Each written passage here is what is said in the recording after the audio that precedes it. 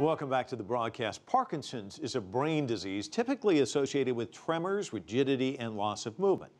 But some people in the U.S. have decided to fight it, literally. CCTV's Nitza Soledad Perez explains. Lisa McFarland isn't fighting for a boxing championship. She's fighting for her life. She, like 1.5 million other people in the United States, is struggling with a neurological disorder known as Parkinson's. The disease, which is characterized by slowness of movement and tremors, and that can leave you paralyzed, is considered incurable.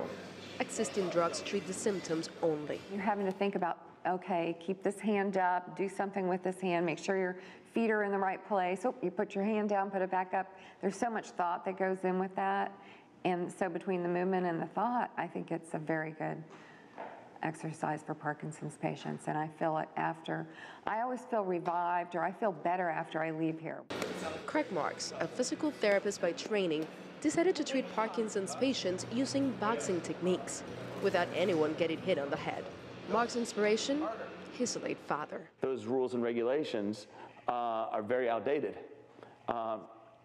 What was going on with him was more of a maintenance type therapy and not progressing.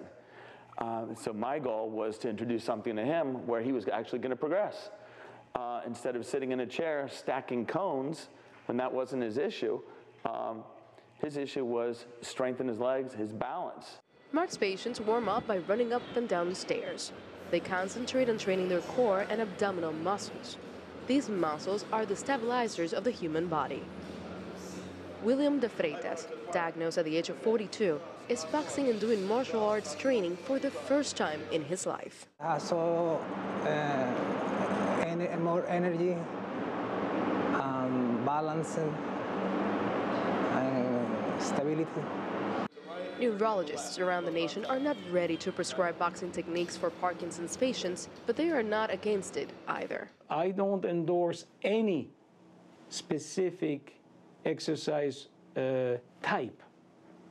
I endorse exercise on a regular basis, the one that the patient or the subject finds the most appealing. And I believe that what works best for that person, regardless of the type of exercise, is to do it systematically and with an aim for fitness. Besides helping with the flexibility and balance, patients report that boxing helps them release some frustration and anger associated with their condition and with the stress of daily life. Nitza Soledad Perez, CCTV, Miami.